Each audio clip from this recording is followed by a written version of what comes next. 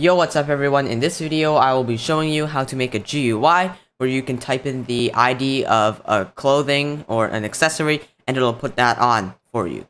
So let's get started with the first step, which is to create the GUI. So I'm just going to create a very bare bones GUI with a frame, which I'm going to drag to the center, expand out a little bit. And then I will be putting in a text box. This will act as the place where you can type in your ID. And next we can add a text button, which will go below this and it will just say put on in the text. And we can scale that up so it kind of looks like that. And inside the text box, I'm going to be setting the placeholder text to enter ID so people know where to enter the ID. Okay, so that's it for the basic GUI. Now I want to be able to handle clicking this button, so let's start by putting in a local script inside of the frame. We need to make two variables, one to the text box, and one to the text button.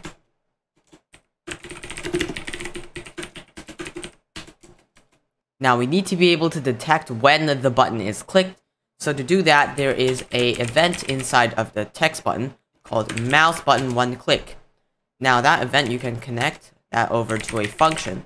Now before we continue, you have to realize that in order to put on the clothing, we have to do this on the server side, because only the server can download the information from the Roblox servers and put it on for everyone to see. So we have to make a server script to handle that.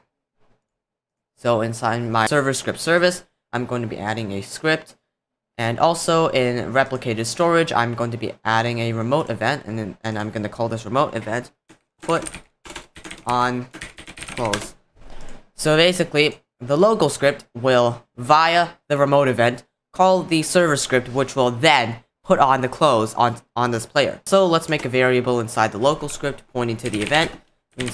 I'll just call it event and set that equal to game.replicated storage.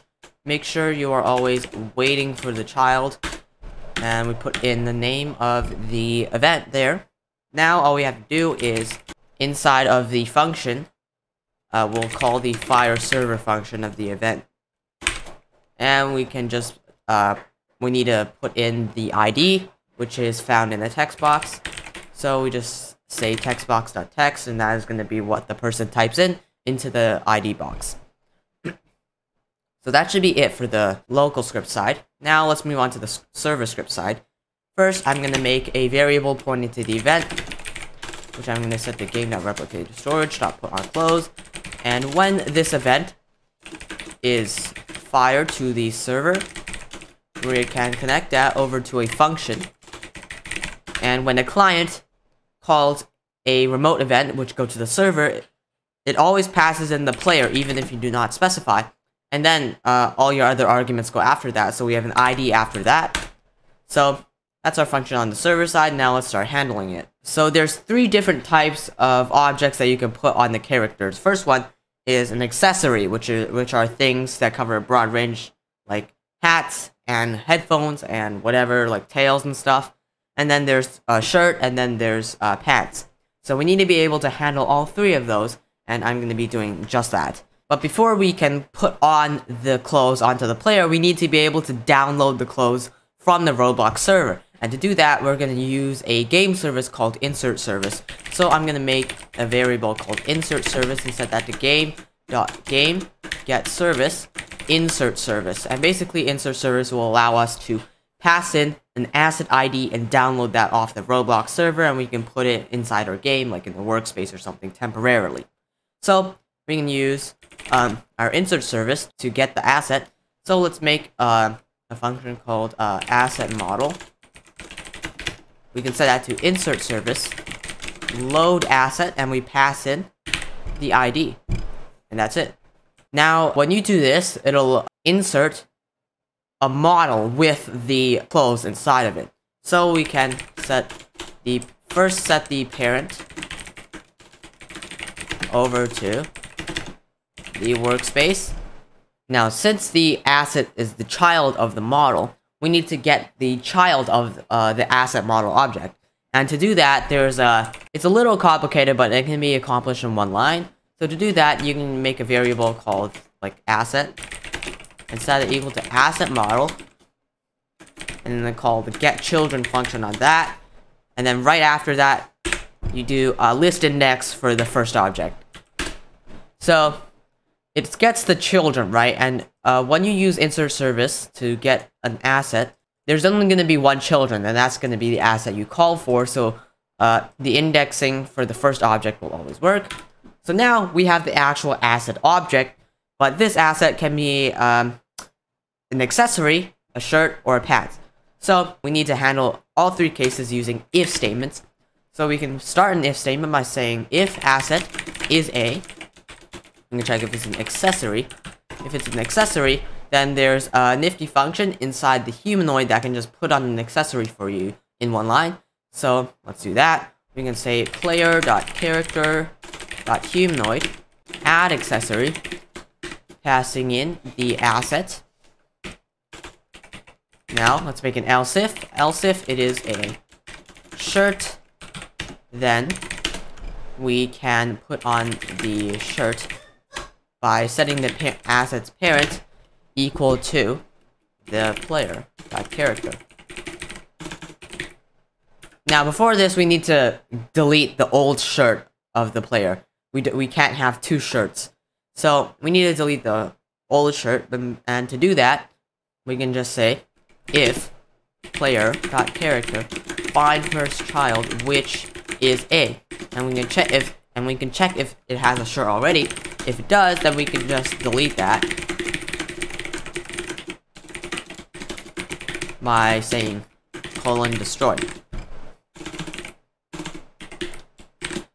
Alright, now we need to do the same thing for pants. So else if asset is a pants, then it's basically the same as the shirt. We can just copy and paste that, except change everything that has shirt over to pants.